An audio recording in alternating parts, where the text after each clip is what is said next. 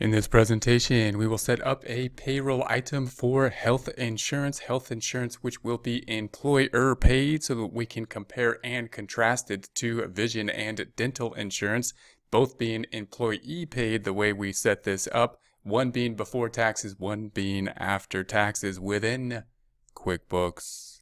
For more accounting information and accounting courses, visit our website at accountinginstruction.info. We are on the home page. We currently have the open windows open. In order to open the open windows, you go to the view drop down and the open windows list.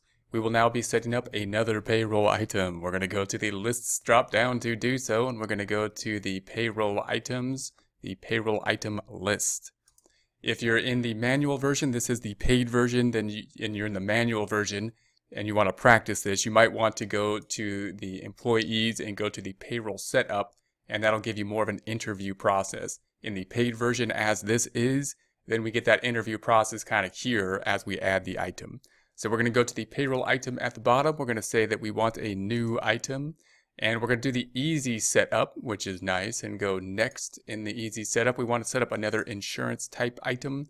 We're going to say next, and it's going to give us a little wizard that's going to help us to set up the payroll item for insurance. Here is the little wizard that's going to help us set up this little questionnaire wizard. It's a questionnaire wizard. So we're going to set up, not the vision, we're going to set up the health insurance. So we've done dental, we've done vision. And these are all going to be similar in nature. So remember, the next screen is going to give us kind of the differentiation that we've been applying, which is the employer paying it, or is the employee paying it, or is both of them paying? Well, let's look at that now. We'll go to the next screen and we're going to say, okay, is the company paying for it? That's what we have not yet done. Or is the employee paying for it? That's what we have done. Notice the ones we set up for vision and dental. If you were to click this isn't what we're doing now, but I'm going to click it just to demonstrate.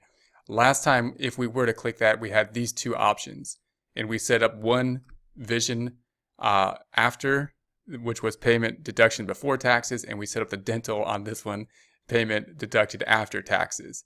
And then we could have both the employer and company. I'm not going to do that one here because we're going to basically choose this one for the contrast. So now we're going to say that the company pays the entire thing. So the health insurance the company pays, and then we had the dental insurance down here, which was paid by the employee after taxes, and then we had the vision, which was paid by the employee before taxes. And now we're going to be here, company pays for the entire thing with the health insurance. So we're going to say, okay, next. And we're going to just call this health insurance vendor.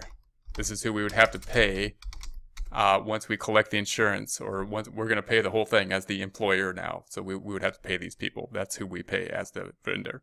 Next. And then we're going to say finished.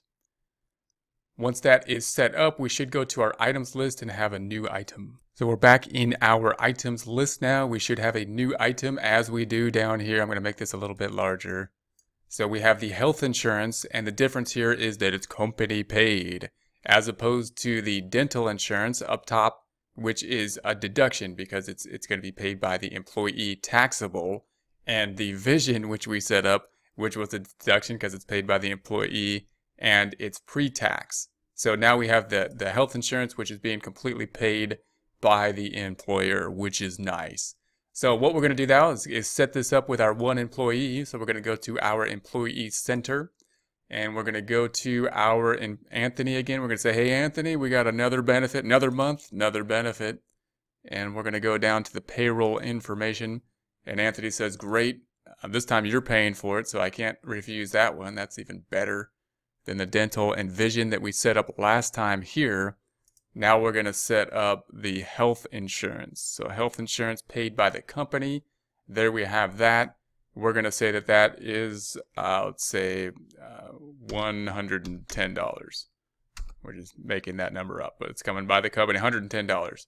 And that will be that. Notice it's not coming out of the paycheck. What we're going to do now is then process the payroll. We'll be able to compare and contrast what's the difference when we add this health insurance compared to the payroll we ran last time, which didn't have health insurance but did have the vision and dental. So we're going to say OK, and then we'll do that. next time.